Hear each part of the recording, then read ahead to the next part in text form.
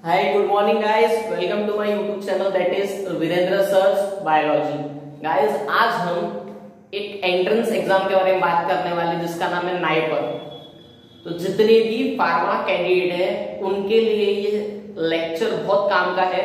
Guys हम ये पूरे लेक्चर में पूरा का पूरा नाइपर 2020 का जो प्लानिंग्स है, साथ में आपको एग्जाम के लिए प्रिपेयर कैसा करना है, कब एग्जाम है, ड्यूरेशन क्या है, ये पूरा डिस्कस करने वाले हैं। साथ में बहुत सारे बच्चों के डाउट ये रहते हैं कि हमको ये तो पता है प्रिपेयर क्या करना और पढ़ना क्या है, लेकिन जो बाकी जनरल नॉलेज बोलो, then reasoning question, mathematics, current affair और बहुत सारे जो रिसेंट जो डेवलप हुए ड्रग्स उनके बारे में स्टडी करने के लिए, तो वो कहाँ से पढ़ना है, उसमें एक्चुअली पढ़ना क्या, एग्जैक्ट क्या पढ़ना है। और साथ में आपको ये भी पता है कि नाइपर एग्जाम में एप्टीट्यूड लाइक क्वेश्चन, जो एप्टीट्यूड टेस्ट रहते हैं उसके एग्जाम में क्वेश्चंस आते हैं आपके। तो ये पूरा का पूरा गाइस मैं पूरा आपके पास में लेक्चर में पूरा डिलीवर करने वाला हूँ कि नाइपर 2020 के लिए आपको कैसे प्रिपेयर करना और क्या वे रहने वाला है। सबसे पहले हम स्टार्ट कर लेते हैं इंट्रोडक्शन नाइपर का, कि एग्जैक्टली नाइपर है क्या और साथ में किसके लिए एलिजिबल है। तो सबसे पहले जितने भी फाइनल ईयर स्टूडेंट हैं, देन आपको एक बात तो पता है जितने भी फार्मा कैंडिडेट है सबके पास में एक एग्जाम रहती है जीपैट, और ये एग्जाम में फुल फॉर्म है हमारे पास में ग्रेजुएट फार्मेसी एप्टीट्यूड टेस्ट। जितने भी 12th के बाद में स्टूडेंट बी फार्म में जाते हैं, तो बी फार्म में second year, third year and final year ये सभी स्टूडेंट जीपैट एग्जाम दे सकते हैं, ग्रेजुएट फार्मेसी एप्टीट्यूड टेस्ट। ठीक है, ये एग्जाम दे सकते हैं। अगर आप जीपैट में क्वालिफाई होते हैं तो इसके बाद में आपको एक और अपॉर्चुनिटी मिलती है, वो है नाइपर। अब जिनको भी जीपैट के बारे में नहीं पता है तो इसके लिए एक अलग से लेक्चर बना हुआ है, हम वो देखेंगे, अलग से एक वीडियो है, उसमें आपके पास में पूरा जीपैट का इंट्रोडक्शन और इंफॉर्मेशन मिल जाएगी। देन हम आज टारगेट कर रहे हैं किसके ऊपर है, नाइपर। तो नाइपर का फुल फॉर्म क्या, पहले तो national institute pharmaceutical education and research, तो इसी के बारे में हमको बात करना है। तो देन फाइनल ईयर स्टूडेंट के पास में भी चांस है, क्योंकि ये एग्जाम नाइपर इसी ईयर होने वाला है, और साथ में आपके पास में पूरा का पूरा एजुकेशन मटेरियल कहां से पढ़ना है, कैसे क्या प्रिपेयर करना है, सब इंफॉर्मेशन मिलने वाली है। गाइस तो सबसे पहले हम बात करते हैं नाइपर के बारे में। तो नाइपर का जो मेजर ब्रांचेस तो बहुत सारी है, लेकिन आपको एक याद रखना है कि अगर कोई भी इंफॉर्मेशन आपको कलेक्ट करनी है तो सबसे पहले आपको विजिट करना है नाइपर मोहाली। यही मेजर ब्रांच है जहां से आप पूरी इंफॉर्मेशन कलेक्ट करेंगे आप। साथ में फिर उसकी बहुत सारी ब्रांचेस, जैसे कि नाइपर का एक और आपके पास में बिहार में है, अहमदाबाद में है, तो बहुत सारे ऐसे ब्रांचेस है, गुवाहाटी के बारे में भी आपने सुना है, ये सब है। तो पहले हम बात कर ले रहे हैं नाइपर एग्जाम के पॉइंट ऑफ व्यू से। तो इसमें कितने मार्क का पेपर है सभी को पता है, 200 मार्क का पेपर रहता है, और साथ में 200 क्वेश्चन, मतलब एक क्वेश्चन के लिए 1 मार्क है आपके पास में, तो 200 क्वेश्चन हमारे पास में। देन टाइम पीरियड, इसका टाइम पीरियड है 120 मिनट्स। सिर्फ आपके पास में 2 आवर्स है, मींस आपको बहुत कम टाइम में बहुत सारे क्वेश्चन सॉल्व करना है। अब आप सोच रहे हो कि सर क्वेश्चन कौन से वे से आते हैं, तो जितने भी कैंडिडेट ने जीपैट का एग्जाम दिया है सभी को पता है क्वेश्चन क्या रहते हैं और कैसे वे में रहते हैं। सिर्फ यहाँ पे अगर मैं बात करूं नाइपर और जीपैट दोनों का अगर मेजर हमको डिफरेंस देखना है, तो मेजर ये डिफरेंस है कि जीपैट के पास आपका जो बी फार्म का first year, second year, third year and final year इसका पूरा सिलेबस, अदर देन इसकी कुछ नहीं है। लेकिन अगर मैं बात करूं नाइपर एग्जाम की, तो नाइपर एग्जाम में आपके पास में अदर सब्जेक्ट्स ऐड होते हैं, और वो अदर सब्जेक्ट क्या है उसी के बारे में हमको डिस्कस करना है।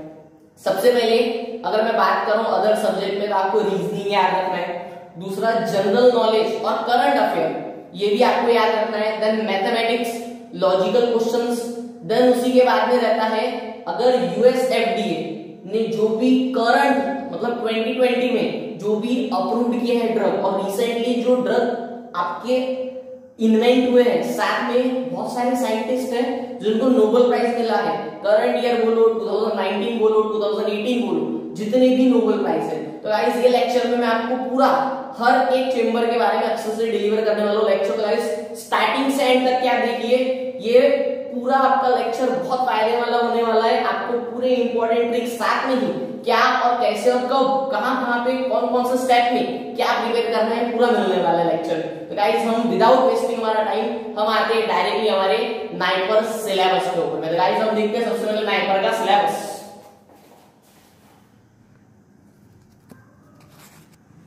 हाँ गाइस, तो यहाँ पे हमारे पास में सिलेबस वाइज सब्जेक्ट दिए हुए हैं। सबसे पहले हम बात करते हैं सब्जेक्ट।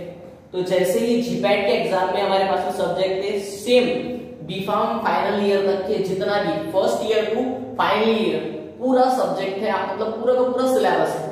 सिर्फ यहाँ पे आपको मेजर जो 4 मेजर सब्जेक्ट आपको फोकस करना है, जो मेजर 4 चेंबर है यहाँ पे। तो फर्स्ट हमारे पास में केमिस्ट्री। केमिस्ट्री के पास में अगर आप बात करें तो केमिस्ट्री में फिर ऑर्गेनिक, इनऑर्गेनिक, मेडिसिनल केमिस्ट्री, ये पूरे मींस केमिस्ट्री बहुत ज्यादा इंपॉर्टेंट है आपके नाइपर पॉइंट ऑफ व्यू से। इसके क्वेश्चन कैसे पूछे जाते हैं नाइपर में वो भी मैं आपको लेक्चर में एक्सप्लेन कर दूं। पहले मैं आपको पूरे सब्जेक्ट क्लियर करा देता हूँ, उसके बाद में हम बात करेंगे क्वेश्चन कैसे पूछे जाते हैं और कौन कौन से क्वेश्चन के ऊपर में हमको ज्यादा मतलब कौन सा टॉपिक है जहाँ पे ज्यादा फोकस करना है गाइस। तो यहाँ पे फर्स्ट हमारा केमिस्ट्री, देन सेकेंड है फार्माकोलॉजी। फार्माकोलॉजी के ऊपर में बहुत सारे क्वेश्चंस बहुत काम के हैं। देन हमारे पास में थर्ड हमारा मेजर जो सब्जेक्ट है biochem and biotech, biochemistry plus biotechnology. Guys in दोनों के लिए आपके पास में रेफरेंस बुक कौन सी है? सत्यनारायण। आपको सभी को पता है बायोकेमिस्ट्री के लिए सत्यनारायण है और बायोटेक्नोलॉजी के लिए सत्यनारायण, दोनों के लिए सत्यनारायण जो बुक है वो आपके काम की है।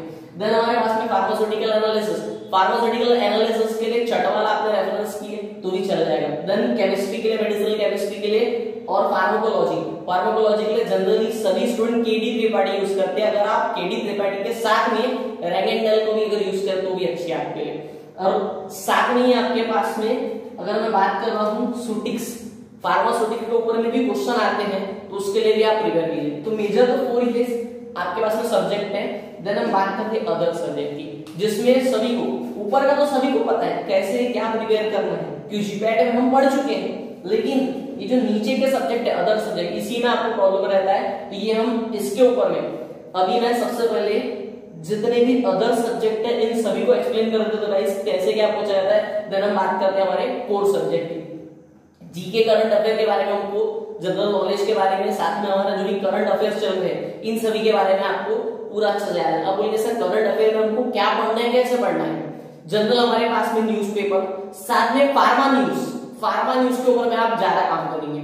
उसी के बाद में करंट अफेयर में अगर मैं बात करता हूँ, अभी करंटली आपको सभी को एलिफेंट वाला केस पता है गाइस, सभी को पता है। तो उसके ऊपर में क्वेश्चन थोड़ा सा क्या हुआ था एग्जैक्ट, कौन सी प्लेस पे हुआ था, क्या कंडीशन थी ये कि वो एलिफेंट आपको सभी को पता है प्रेग्नेंट थी। तो ये पूरे के ऊपर में आपको थोड़ा सा general knowledge plus current affair develop करना है। दूसरा इसी के बाद में ऐसी कौन सी आपके पास में एक्ट्रेस है जिसके ऊपर में पुलिस केस क्या हुआ है, आपके इसमें भी जस्ट पुलिस कंप्लेंट हुई है और वो साथ में डिसमिस हुई या नहीं हुई, कौन सी एक्ट्रेस थी, क्यों हुई, आपको सभी को पता है। तो ये सब आपको पूरा नॉलेज रखना है इनके बारे में। मतलब करंट अफेयर में आपके पास में जितने भी करंट अफेयर हो रहे हैं 2020 में तो बहुत सारे हुए हैं, तो सभी के बारे में आपको नॉलेज रखना है। इसी के बाद में सेकंड हमारे पास में जीके के बाद में होगा हमारा बेसिक मैथमेटिक्स। तो बेसिक मैथमेटिक्स में भी आपको कुछ नहीं करना है, अग्रवाल और गुप्ता करके बुक आती है रीजनिंग और मैथमेटिक्स जो लॉजिकल एप्टीट्यूड वाले, वहां से आप रेफरेंस के लिए यूज कर सकते हैं। आप गुप्ता एंड अग्रवाल ये बुक है,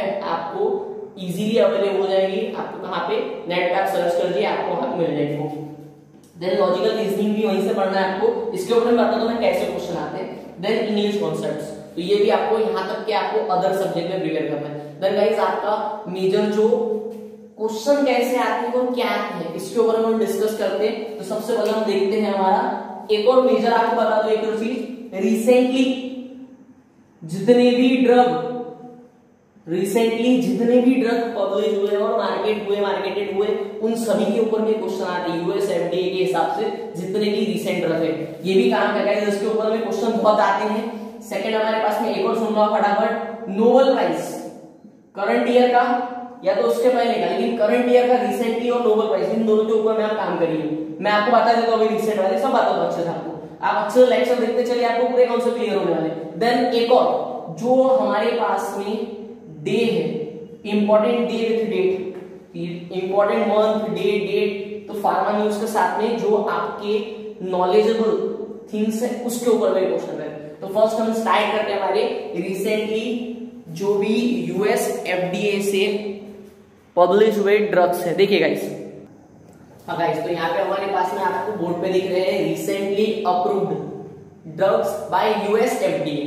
तो गाइस मैंने कुछ एग्जांपल लिया है, आपको डिस्क्रिप्शन में पूरा जो लिस्ट है, वैसे 2020 में around 22 to 25 recently approved drug हुए USFDA अभी तक के, तो मैं डिस्क्रिप्शन में लिंक डाल देता हूँ, आपके पास में पूरे के पूरे 22 to 25 जो ड्रग है उसकी लिस्ट मिल जाएगी आपको। गाइस तो यहाँ पे आप देख सकते हैं मैंने कुछ एग्जांपल लिए कि आपको क्वेश्चन कैसे पूछे जा सकते हैं। तो डायरेक्टली आपके पास में रहेगा USFDA drug which is used for malaria. अभी जब मलेरिया की बात किया उसने रिसेंटली अप्रूव्ड ड्रग के लिए, तो मलेरिया के पास में अपने पास में ड्रग है आर्टेसोनेट। ठीक है, ये ड्रग के बारे में आप याद रखेंगे कि ये ड्रग रिसेंटली अप्रूव्ड हुआ है मलेरिया के लिए। देन ब्रेस्ट कैंसर के लिए एक और ड्रग है, तो कैंसर, तो ये जितने भी ड्रग की लिस्ट है, तो ऐसे आपके पास में क्वेश्चंस रहेंगे गाइस। ये सब आपको जो ड्रग है साथ में उसके यूज, ये आपको पूरा का पूरा अच्छे से लर्न करके रखना है। तो इसी के बाद में हमारे पास में ये मैंने एग्जांपल 3 ले लिया किसके लिए, 2020 में जो हुए थे। देन 2019 में इवेंट इम्यूनिटी का एक ड्रग है जो ऑस्टियोपोरोसिस जो फीमेल के लिए है, तो उसके लिए यूज किया जाता है ये ड्रग। देन इसका जो एक्टिव कॉन्स्टिट्यूएंट है उसका भी नाम आपको याद रहना चाहिए। देन हमारे पास में सोनोलॉजी का एक ड्रग है जो स्लीपनेस, तो इसका भी एक्टिव कॉन्स्टिट्यूएंट। तो गाइस यहां तक कि हमारे पास में रिसेंटली अप्रूव्ड ड्रग के बारे में मींस आपके कॉन्सेप्ट तो क्लियर हो रहे हैं कि आपको पूछा क्या जाने वाला है पेपर में। ये हमारे पास में रिसेंटली अप्रूव्ड ड्रग के बारे में पूरा का पूरा जितने भी रिसेंटली अप्रूव्ड ड्रग है आपको डिस्क्रिप्शन में लिंक मिल जाएगी और पूरे के पूरे ड्रग मिल जाएंगे। तो गाइस वहां से आप देख लीजिए पूरे। देन हम स्टार्ट करते हैं हमारा सेकंड जो टॉपिक है। फर्स्ट हमारे पास में रिसेंटली अप्रूव्ड, देन हम सेकंड बात करते हैं किसके बारे में, नोबेल प्राइज के बारे में। हाँ गाइस, तो यहाँ पे हमारे पास में सेकंड जो हमारा सब्जेक्ट है वो है नोबेल प्राइज विनर्स। तो नोबेल प्राइज विनर्स की अगर मैं बात करूं तो बहुत सारे नोबेल प्राइज विनर रहते हैं अराउंड 1 ईयर में, 5 to 8, 10, 12 ऐसे बहुत सारे नोबेल प्राइज विनर्स हैं अलग अलग ब्रांच में। तो आपको इतने सारे याद रखना डिफिकल्ट है, लेकिन हमको अगर क्रैक करना है, हमारा ड्रीम बहुत अबाव तक के है और हम अगर हार्डवर्क ही नहीं कर रहे हैं तो फिर सेंस नहीं बनता है। तो अगर आप बहुत ज्यादा सोच रहे हो तो उसके लिए बहुत ज्यादा पढ़ना पड़ेगा, क्योंकि सभी को पता है जितना आप हार्डवर्क करेंगे उतना ही आपके पास में, जितना भी आपके पास में हार्डवर्क है उतना ही आपके पास में अपॉर्चुनिटी है।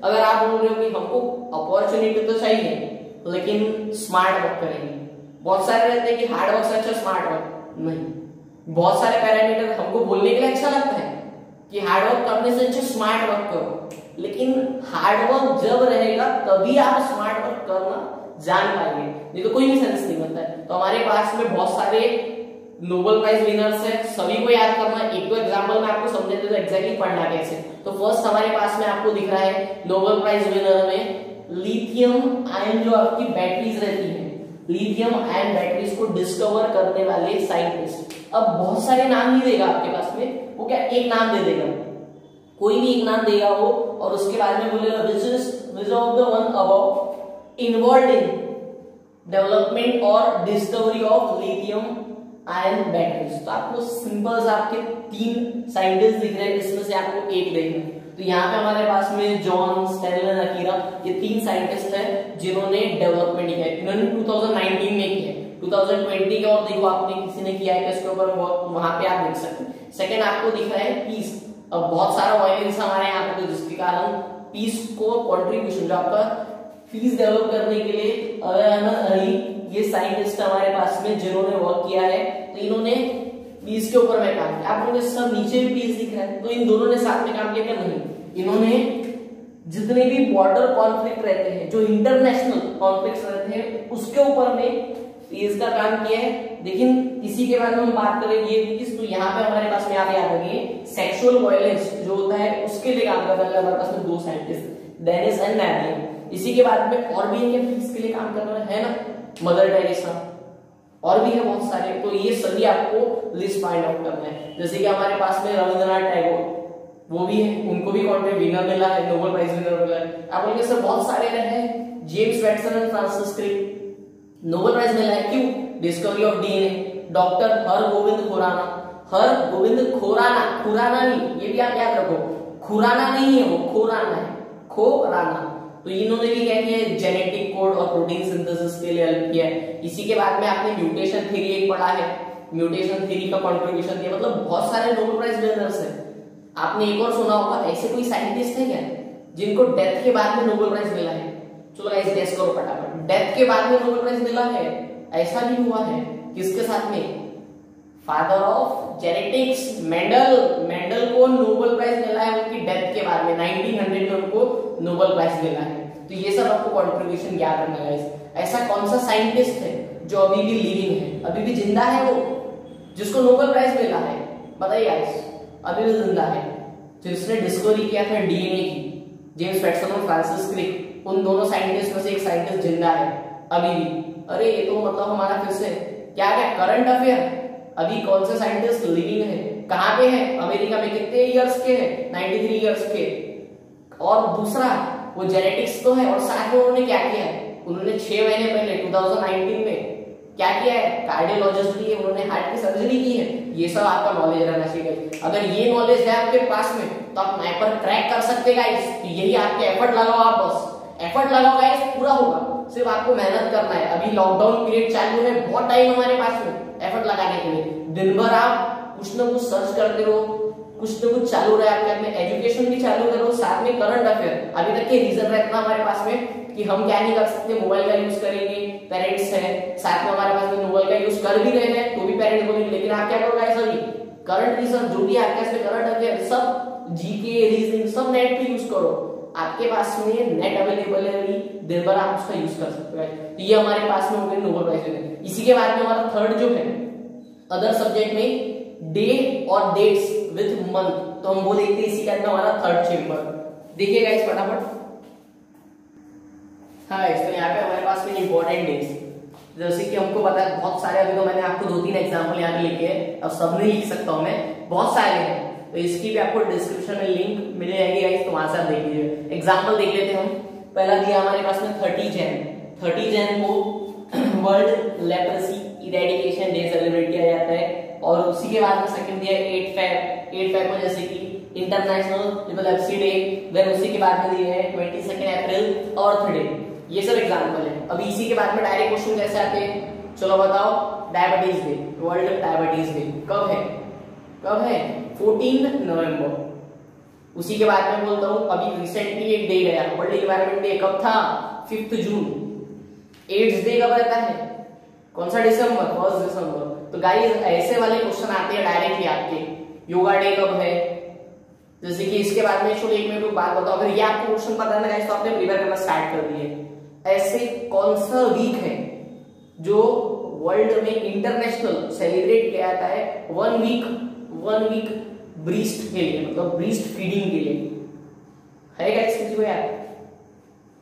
1 वीक पूरा सेलिब्रेट किया जाता है mammary glands means breast sales की फीडिंग के लिए, तो वो है 1 to 7 अगस्त। तो ये भी आपको याद है, पूरा 1 वीक सेलिब्रेट किया है। तो ऐसे ही गाइस बहुत सारे हैं, आपको सब याद रखना है। इसी के बाद में आपको मैं बोल रहा था जनरल क्वेश्चंस और कौन से हैं। ग्रीन रिवॉल्यूशन किसने किया था? ग्रीन रिवॉल्यूशन कौन? इंडियन साइंटिस्ट थे। कौन गाइस बताओ फटाफट। चलो ये आपको कमेंट बॉक्स में बताना है कौन है ग्रीन रिवॉल्यूशन। चलो ठीक है, मैं एक बता देता हूँ, एक आप बताएंगे। एक मैं फॉरेनर बताता हूँ आपको, दूसरा इंडियन आपको कमेंट में कमेंट करना है, ठीक है। फर्स्ट मैं बताता हूँ डॉक्टर नॉर्मन बोरलॉग, ये अमेरिकन साइंटिस्ट है जिन्होंने ग्रीन रिवॉल्यूशन को सपोर्ट किया। दूसरे इंडियन है, ठीक है। उनके स्टार्टिंग में डॉक्टर स्वामी, आगे का वर्ड आपको निकालना है, ठीक है, पूरा वर्ड आपको है। देन व्हाइट रिवॉल्यूशन किसके लिए था? मिल्क के लिए, डॉक्टर नर्गिस कोरन, ठीक है, फीमेल की। उसी के बाद में अमूल का फुल फॉर्म क्या है? आनंद जो मिल्क प्राइवेट लिमिटेड। ये आ सकते क्वेश्चन। चलो मेरे को एक बात बताओ, ग्रीन रिवॉल्यूशन किसके लिए था? प्लांट्स के लिए नहीं था, वो बोलने के लिए लगता, लेकिन वो किसके लिए था? राइस और व्हीट के लिए, जो क्वालिटी डेवलप की। तो ये भी आपको पता होना चाहिए। इसी के बाद में चलो हम 2 रिवॉल्यूशन के बारे में पढ़ ले, तो तीसरा पढ़ लेंगे व्हाइट रिवॉल्यूशन के बाद में हमारे पास में ब्लू रिवॉल्यूशन। ब्लू रिवॉल्यूशन किसके लिए था? पानी के लिए तो था, लेकिन किसके लिए? एक्वेटिक लाइफ के लिए। जो भी लोग डिपेंड रहते थे ऑक्यूपेशन किसके ऊपर में, जितने भी एक्वेटिक जो भी फिश है, क्रैब्स है, इनके ऊपर डिपेंड करने वाले। तो 2016 में नील क्रांति मिशन ये डेवलप किया। ये भी आपको कैसे पता होना चाहिए, जनरल नॉलेज क्वेश्चन नहीं है। 2016 में किया गया था नील क्रांति मिशन, जिसको ब्लू रिवॉल्यूशन बोला जाता है। ये सब आपको पता होना चाहिए। इसी के बाद में हमारे पास में डायरेक्ट योगा, तो मैंने आपको बता दिया योगा डे कब है, डायबिटीज डे कब है ये। इसी के बाद में आपके पास में और क्वेश्चन डायरेक्टली मेंथॉल के पास में कितने कार्बन रहते हैं।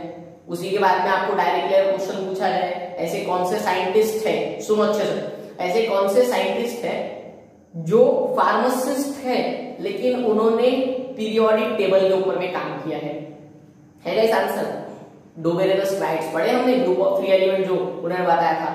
उसी के बाद में सप्तक किसने यूज किया? ये इतने जनरल क्वेश्चन तो नहीं, लेकिन आपको याद रखना है पूरे, जो न्यूलन ऑक्टेव्स बोला जाता था। कितने एलिमेंट है पूरे पीरियोडिक टेबल में? कितने? 118। तो ये भी आपको पता होना चाहिए। ये पूरा का पूरा आपको पता होना चाहिए जनरल नॉलेज की चीजें। जो हमारे बेसिक्स है ना, वो कंफर्म पूरे अच्छे से क्लियर कट रखो। ये बेसिक आपको लेके जाएंगे आगे। इसी के बाद में बहुत सारे और क्वेश्चंस है, तो हमारे पास में हम अभी शिफ्ट होते हैं। ये तो आपके पूरे के पूरे अदर सब्जेक्ट के ऊपर मैंने बात किया। रीजनिंग और लॉजिकल क्वेश्चन आपको गुप्ता एंड अग्रवाल बुक से देखना है। देन हम बात करते हैं अभी हमारे पास में एग्जैक्ट जो नाइपर के लिए जो कोर सब्जेक्ट है उसके ऊपर कैसे क्वेश्चन पूछाते हैं। केमिस्ट्री, इकोलॉजी, बायोकेमिस्ट्री, इन सभी के ऊपर हम देखते हैं कि एग्जैक्टली कैसे क्वेश्चन दिए जाते हैं। ठीक है गाइस, हमारे कोर सब्जेक्ट्स के ऊपर में आते हैं। हाँ गाइस, कोर सब्जेक्ट में जाने के पहले हम थोड़ा सा और देख लेते हैं कौन से और जीके के क्वेश्चन है, वो भी बहुत काम। आरबीआई के गवर्नर कौन है रिसेंट में, इसके पहले कौन थे वो भी आपको देखना है। देन कौन सा हॉकी प्लेयर है जिसको नोबेल प्राइज मिला है, और साथ में कब वॉन किया था इंडिया ने हॉकी का, तो ये भी आपको याद है। दूसरा आपके पास में पोलियो का ब्रांड एम्बेसडर कौन है, आपको सभी पता है, अमिताभ बच्चन जी, तो वो सब आपको याद है। वीको कंपनी है, उसकी कौन है अभी रिसेंट, आलिया भट्ट, तो ये सब आपको गाइस याद रखना है। ये सब क्वेश्चन आते हैं। इंडिया सबसे ज्यादा इंपोर्ट कौन सी चीज करता है, एक्सपोर्ट कौन सी चीज करता है, ये आपको याद रखना है। तो ऐसे क्वेश्चन गाइस यहाँ पे हमको पेपर में देखने को मिलने वाले नाइपर के। तो ये एप्टीट्यूड के क्वेश्चन, जनरल नॉलेज के क्वेश्चन आपको देखने वाले। देन शिफ्ट होते हैं हमारे कौन से इसके ऊपर में, कोर सब्जेक्ट्स के ऊपर में। हाँ देखिए गाइस, कोर सब्जेक्ट, इसके पहले आपको ऊपर में एक वर्ड दिख रहा होगा mission qualify.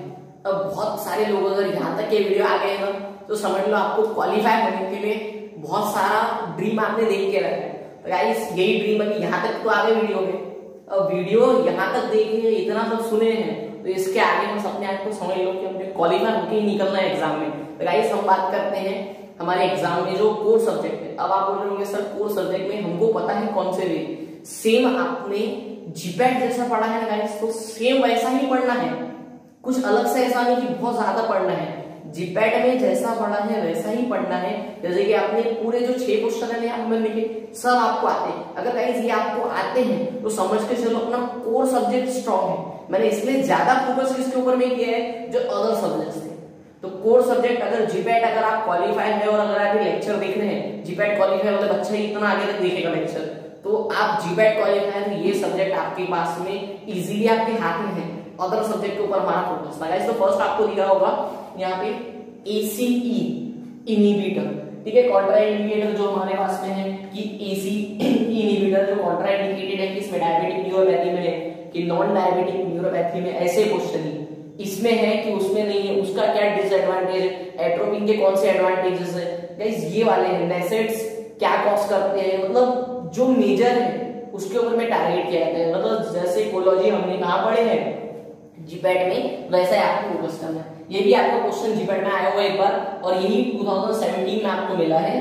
Stephen Johnson syndrome is caused by, किससे होता है, सल्फोनामाइड, सभी को पता है। तो ये जो आपके पास में डायरेक्ट जो आंसर आ रहे हैं, क्यों आ रहे हैं, क्योंकि हमने पढ़े हैं ये सब चीजें। आप बोलोगे सर ये पढ़े तो हैं हमने, रिकॉल एकदम टाइम पे नहीं होती, तो इसका कुछ है क्या। तो गाइस इसके लिए भी आपके पास में एक और ऑप्शन है गाइस, मेरा इंस्टा पे पेज है वीरेंद्र सर 99 बायोलॉजी, ठीक है, वीरेंद्र सर 99 बायोलॉजी गाइस, वहां पे आप इंस्टा पे मेरे को फॉलो करो। तो वहां पे आपके पास में डेली जितने भी क्वेश्चंस है आए हुए, उसके ऊपर मैं आपको इंस्टा पे जो भी आपके पोस्ट मिलते हैं वहां पे देखते चलो, वहां पे मैं आपको क्लियर देते जाऊंगा। वहां पे इंस्टा के फॉलो करो वीरेंद्र सर बायोलॉजी, ठीक है गाइस, वीरेंद्र सर 99 बायोलॉजी, वहां पे आपको मिल जाएगा।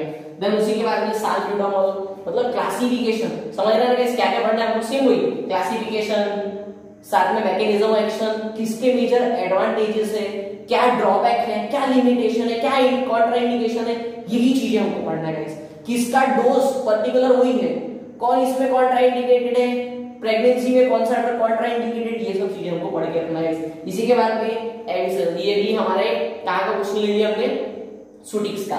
तो एमएनसी माइक्रोक्रिस्टलाइन जो सेल्यूलोज रहता है उसको बोला जाता है, देन ये भी आपको पता है। इसी के बाद में central element in chlorophyll, chlorophyll क्या है, क्लोरोफिल क्या है, प्लांट में जो पिगमेंट है, ठीक है, ग्रीन पिगमेंट, तो उसके लिए आपको आता है मैग्नीशियम रहता है उसके सेंटर में। क्लोरोफिल का डायग्राम अच्छे से याद कर लो, एक बार डायग्राम पूरा अच्छे से देख लो, उसमें क्या क्या प्रेजेंट रहते हैं क्या नहीं है, ठीक है गाइस। इसी के बाद में हमारे पास में केमिस्ट्री के क्वेश्चन उठाए यहाँ पे, फ्लूइड होना जरूर, ठीक है, ये रिंग कौन सा इसमें है, आपको याद है ट्राइजोल रिंग, ठीक है, ये सब आपके क्वेश्चन मेडिसिनल केमिस्ट्री में है, ये आपको ध्यान रखना है। इसी के बाद में आप बोलेंगे सर बायोकेमिस्ट्री का कैसा, तो बायोकेमिस्ट्री और बायोटेक्नोलॉजी के लिए भी इजी है आपके पास में। जैसे कि हम बात करते हैं हमारे बॉडी में जो मेजर 10 बेस पेयर का जो रहता है, 10 बेस पेयर का, ये क्वेश्चन आया हुआ है, अच्छे से सुनो, 10 बेस पेयर का जो हमारे पास में डीएनए सेगमेंट प्रेजेंट है वो कौन सा टाइप है, आपने डीएनए के टाइप सुने क्या गाइस, डीएनए के टाइप्स प्रेजेंट है ह्यूमन बॉडी में, डीएनए के टाइप्स है कितने, 5 टाइप है, सभी को पता होना चाहिए, DNA consist of 5 types.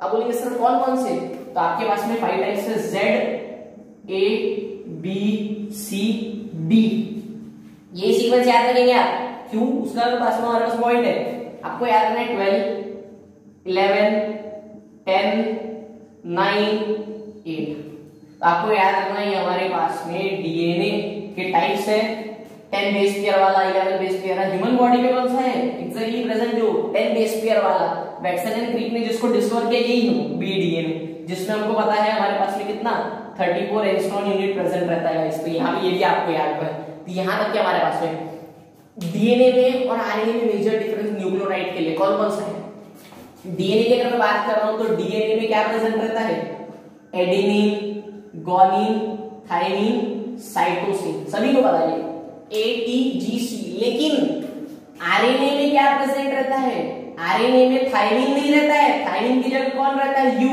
You means क्या, यूरेसिल। तो ये भी हमको याद रखना है, तो ये सब चीजें भी आई हुई है पेपर में। देन हमको एक और पता है बायोकेमिस्ट्री की, अगर मैं बात कर रहा हूं कौन सी शुगर नॉन रिड्यूसिंग शुगर है, बताओ गाइस फटाफट, ऐसी कौन सी शुगर है जो नॉन रिड्यूसिंग शुगर है, एक ही है पूरे इसमें, कौन सी, सुक्रोज, बढ़िया गाइस।